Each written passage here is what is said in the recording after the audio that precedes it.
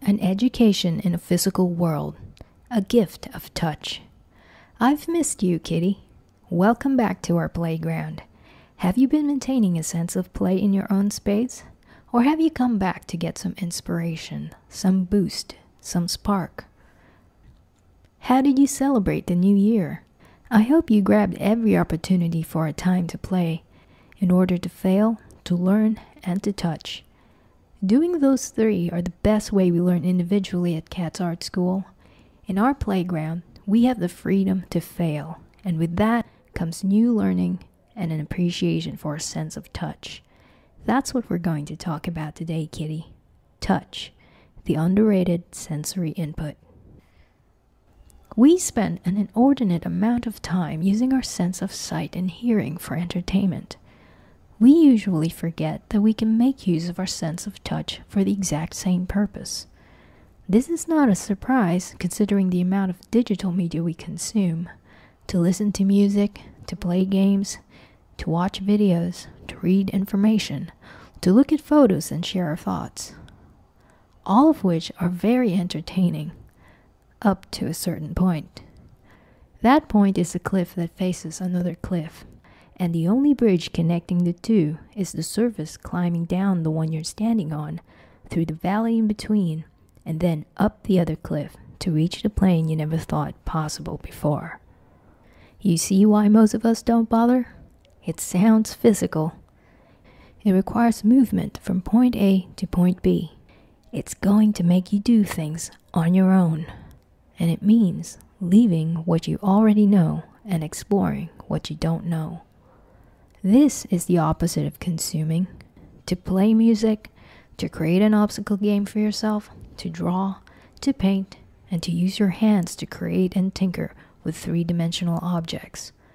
Those are all physical activities that interact with things.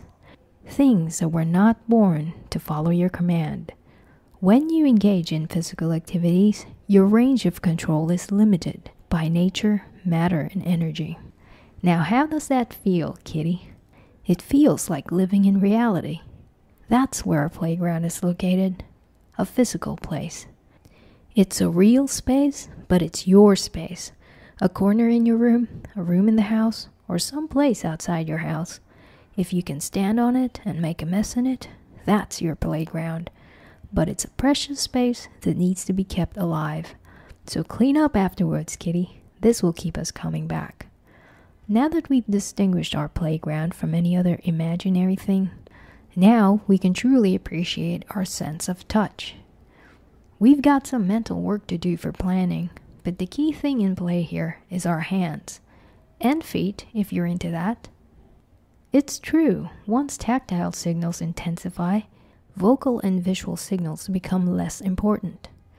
This is why it feels like a match in heaven to create a painting while listening to music. But it can feel torturous to attempt to type an essay while there's music playing or people talking in the background. Typing is mostly mental work, and your hands are just pressing keys on a board or tapping a glass surface. It's an activity that can fool yourself that you have full control. But if you engage in physical world handiwork, you quickly realize your control is limited, and so you learn to understand the world outside your head much better. When we work with our hands, we become present to what's in front of us.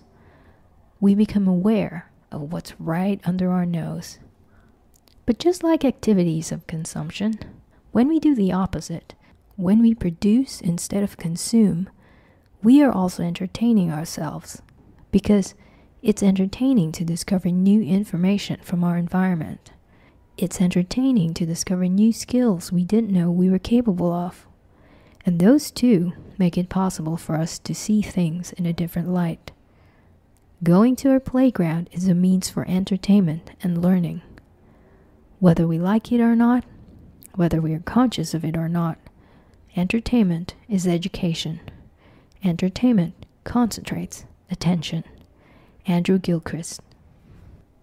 Ultimately, that's what we can hope for, kitty. A good education. An education that is grounded in reality. Now let's think about where to start. I have an idea. You don't have to do it in the exact same way, but once I show you what I did, you will be able to find ways to do something similar, or even better. Here's what to do. Create a visual love letter. It's a simple activity, but it requires you to extend your thoughts outside of yourself. That's the cliff you have to climb off of to be able to do this well. You can use any piece of paper you have at home. Or if you have a blank notebook, you can create a mini flipbook letter with it. This is where you traverse that valley in between two cliffs. This is the fun part, kitty. This is where you explore unknown territory. This is where you can practice combining visual language and sketches to communicate your message. You can use any pencil or drawing pen.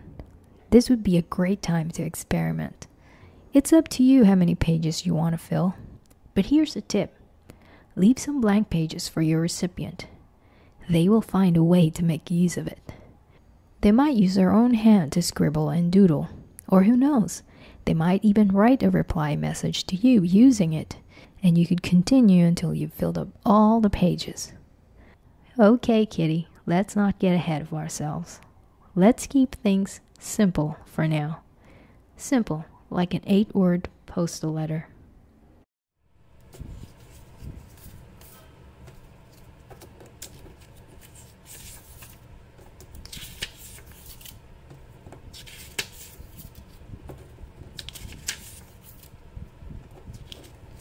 See how fun that was?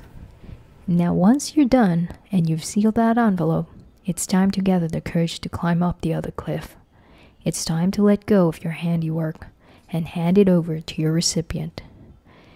It can be your child, your parent, your grandparent, your brother, your sister, niece, nephew, or a dear friend. Once they have it, you will find yourself standing on a new plane. Congratulations, you have just created something for someone using your hands. That letter, that sketch was yours, and now it's theirs to touch.